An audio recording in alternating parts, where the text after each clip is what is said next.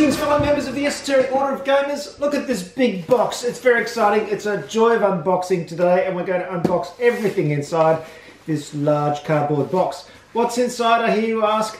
Well, it's Folklore the Affliction by Greenbrier Games, and this is the Mystic Pledge, which is the largest pledge you could get in their recent second edition Kickstarter campaign for this game. It's a big adventure game. It looks very exciting. I'm really excited to open this box. I'm especially excited to open it with you. So let's get to it.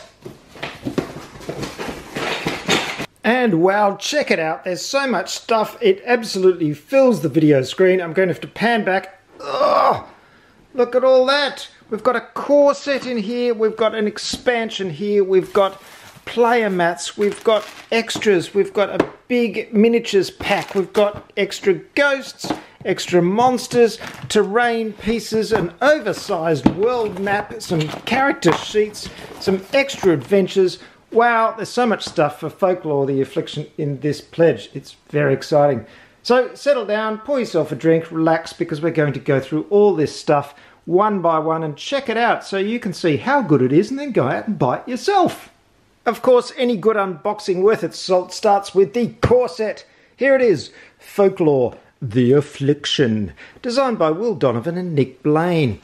And it's a very nice cover. It's very evocative. It looks very kind of Van Helsing, Grimm's fairy tales, dark kind of Eastern European ghosts and goblins and adventure with a bit of fantasy thrown in.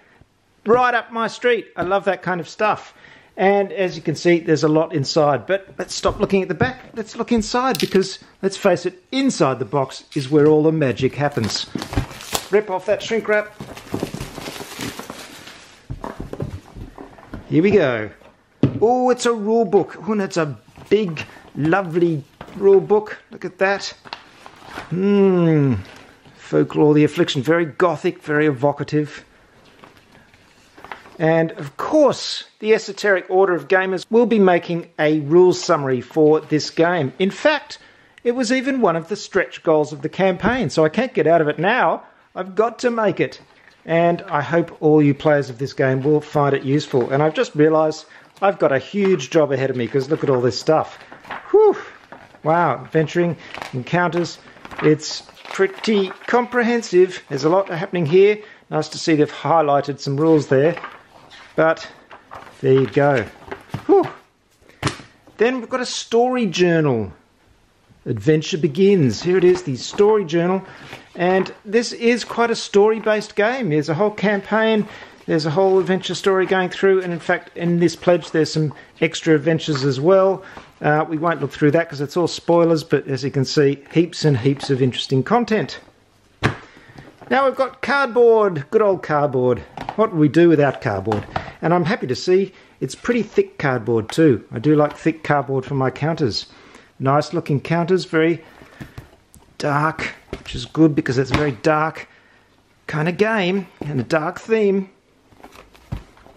Oh, a lot going on there. Descriptive stuff. More counters.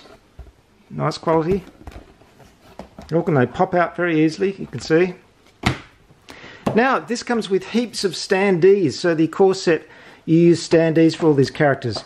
I've got a box full of miniatures, which I can use instead of these standees, so I'll never actually use these. But if you are using the standees, they look very nice. They've got illustrations on them, as you can see. Now we've got some boards, and these are obviously our adventuring boards. Now, these are on a thinner cardboard, I see, which is slightly unusual, but that does mean you get lots more of them, I guess, and the artwork looks very good. There we go, these are all the locations, no doubt, for the encounters with all the beasties and goblins and greeblies and horrors you'll meet during a campaign. These actually would be very handy for use in role-playing games as well. Just as one-off encounter areas. There's another one. So heaps of that. Well, we do have a thick board here. What's this for? Oh, this is the world map. This is the world we'll be operating in. Oh, look, very nice indeed. Eurotrusk, Osterlink, Wayland Point, Ashland Spires. It's very nice. Well, there's more. What have we got here? These look like little character booklets for each of the characters. Arcanist. As you can see, it's very influenced by role-playing games. It's probably as close as a role-playing game you're going to get in a board game. Witch Hunter. I just watched the film Solomon Kane again last night. It's a good little fantasy film if you haven't seen it. Very much in this kind of style. Now we've got a little, what's this? Ghost Point Tracker, Power Tracker. Little tracking things. Left Foe Tracker. Left Foe Tracker. Top Foe Tracker. Okay, I don't know how that works. We've got some stands for the standees. Some dice. Looks like some 10-sided and 4-sided dice. Oh, and the percentile dice in there as well. Some little white counters and a single meeple. And a bunch of cards, large cards and smaller cards. Is that all? Yep, that's it. Let's have a look at these cards. And here we go. What kind of adventuring game would it be without heaps and heaps of cards? Look at them all. Here we've got some large cards which appear to be our sort of character type cards. We've got Arcanist, Archaeologist, Avenging Madman, Exorcist, Telepath, Witch Hunter. And not only that, if you die in this game, you become a ghost. Ha! Excellent. I'm really looking forward to playing a ghost. Nice little mechanic that. Got those. We've got a heap of bad guys. Lots and lots of things to encounter and kill and no doubt be killed by. Bat swarms, dark oaks, decaying dead, flesh-eating ghouls, gargoyles, highwaymen. Well, you get the idea. I don't want to give all these away. Some of them are kind of surprises, but there's heaps and heaps in there. And they have a flip side as well. So skirmish. There seems to be a skirmish side. That's interesting. So lots and lots of variety in our monsters. We've got some really creepy looking things here which probably have to do with particular storylines. And they've just got that very evocative back. Love the artwork, the design looks great. We've got some reference sheets here. Adventuring, skirmishing, encounters, statuses, town services. There you go. We've got a deck of road events. I love this little book style here. This illustration is great. And as you can see, the inside is like a little book as well, with road event in the middle and day and night sides. Nice touch. Like the design. Very nice. We've got here off-road events. Not a book, but double-sided there and a lot going on. Again, set up like a little book with a bookmark in the middle, which I love. That's great. Next, a deck of ability cards. And these are obviously special abilities that your characters could get, and they look to be specifically made for the different characters. Or perhaps there's some general ones as well, but certainly a lot of variety there. Raging Throw. Quantum Telepathy. Whew. A lot going on there. Little deck of Companion Animals. And Companion Militia as well. Here they are. All illustrated. I love to see. Great little character illustrations there. Very nice. And these are the animals as well. Golden Canary. Who doesn't need a golden canary, especially if you're going down a gold mine? Prayer cards, a little bit of praying to help you on the way. Here we go, exercise evil, heaven's light, purify body, soul cleanse. Some rituals. After you've done some praying, do some ritualizing. And again, illustrated. Great stuff. These are items, actually. Whoops, no, I've got some items in the ritual deck. Get over there. Here we go, rituals. Arcane Ward, Energy Flux, Enthrall. Great. Some artifacts. Oh, and a tarot deck as well. Didn't see those hiding under there. So artifacts we have, again, illustrated. Burial Cloak. Like the design, like how the image is on this dark background and it's all divided up into little areas of information. Great stuff. Tarot. Nice little mini tarot deck. Don't know what that does, but I like the idea. And finally, a huge deck of items. Check them all out. Wow. This is great and all illustrated. Wonderful stuff. This is looking really good. I'm really looking forward to playing this. It's going to be great fun. Okay, that's the core set. Let's get on to some of the extra stuff that came with this pledge. Starting with the Dark Tales expansion. Yes, it's another whole box. A whole box of stuff. And of course, there's more adventures in here. If I look at this, 9 more stories featuring new systems for dungeon exploration and open world adventure. 6 new archetypes. Continue your campaign with existing characters if you wish as well. A whole new story. This is very much a role-playing game, and you're going to, if you really get into it, want to have extra stories, and here they are in Dark Tales. So let's have a look inside the box. Rip off the shrink wrap. There we go. And first we have the Story Journal 2, Dark Tales. So this is the second story journal, and it's a perfect bound book this time.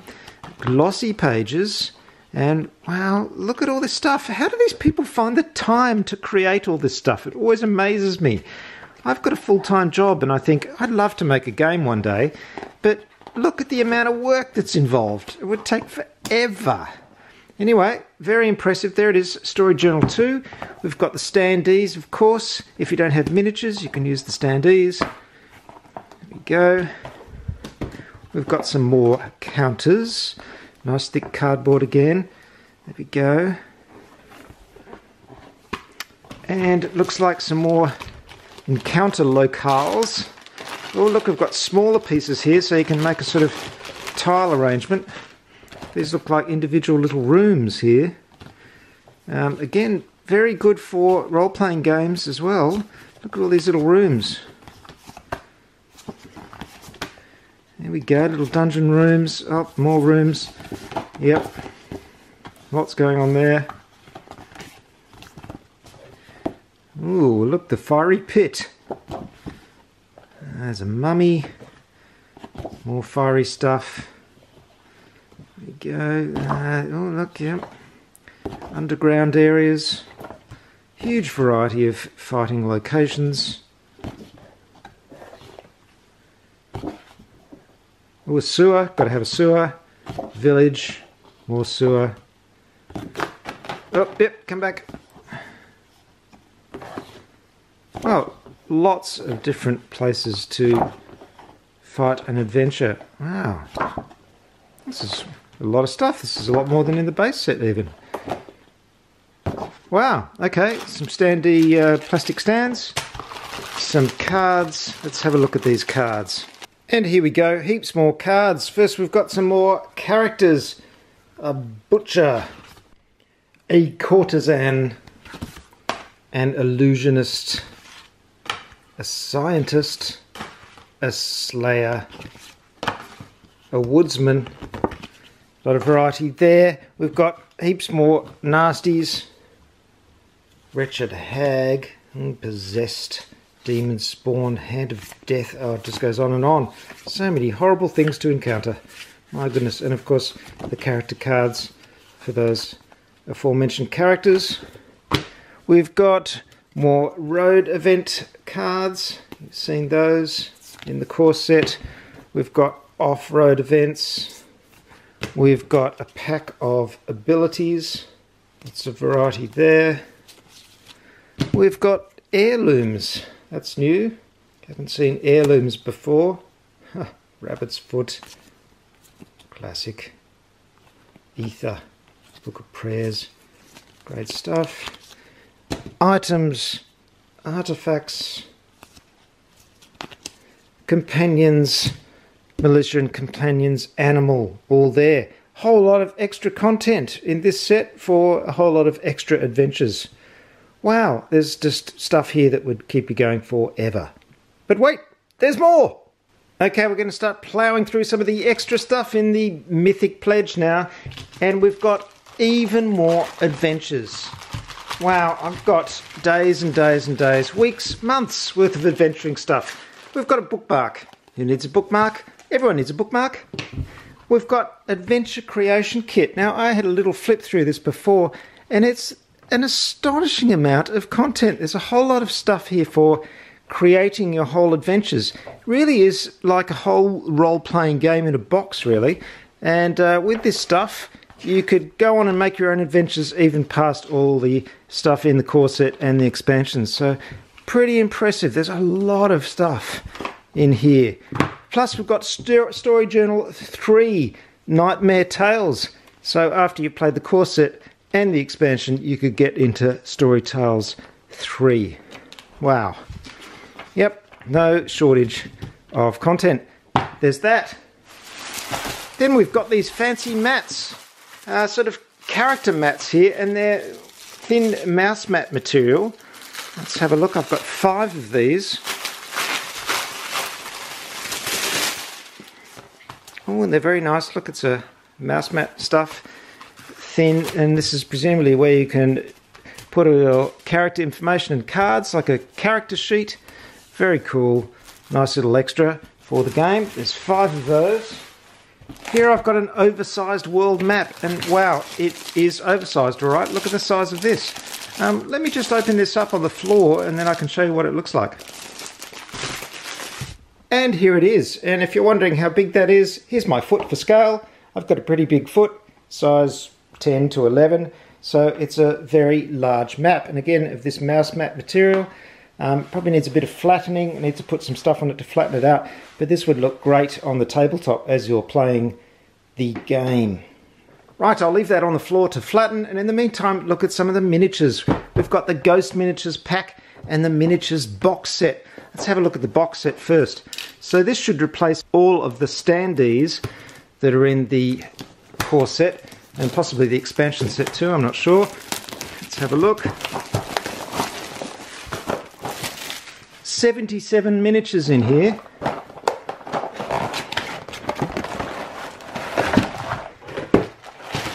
Wow, there's a lot. Look at all this. Holy moly.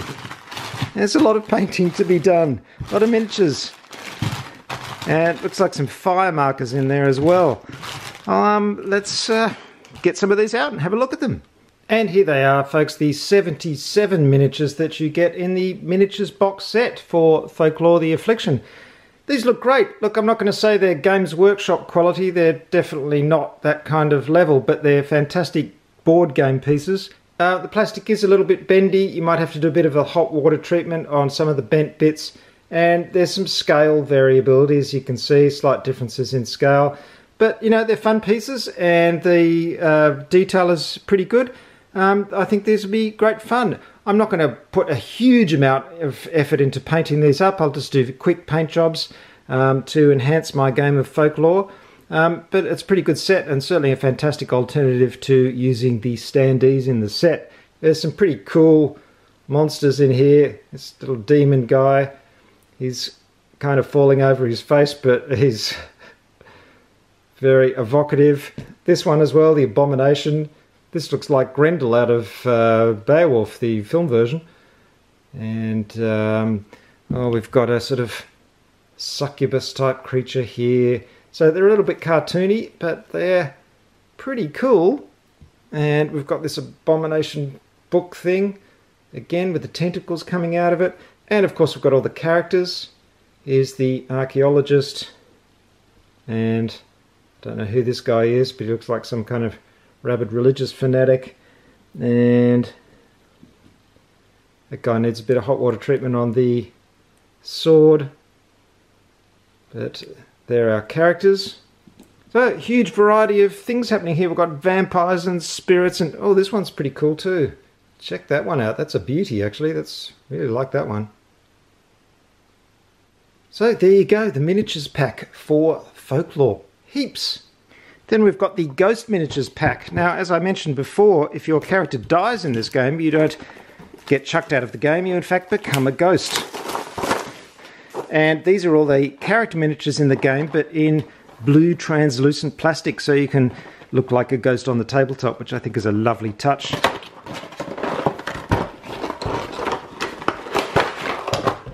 Oh, very cool. Look at these. Oh, look at that.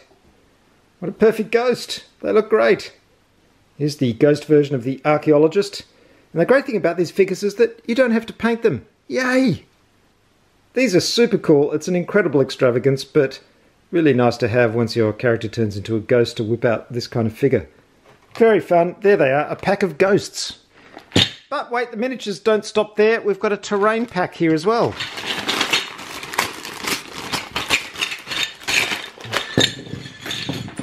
Here's some lovely dungeon type doorways.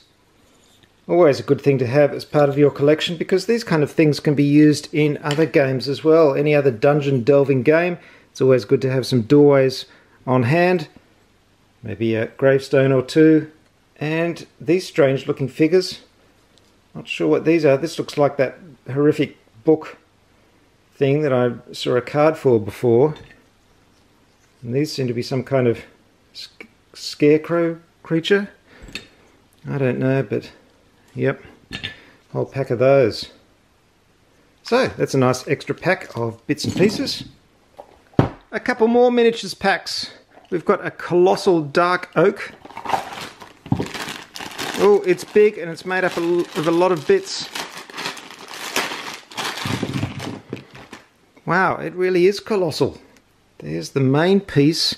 I'm not even sure how all these bits go together, but it looks very impressive, nicely detailed. There's a lot going on. Here's roughly what it looks like when it's finished. That's a frightening thing to bring out on the board in any game, I'm sure. And then the AME, or AIM, the Corrupted Affliction pack, Champions of Horror. I don't know what any of this means, but I'm sure once I start reading it'll all become clear.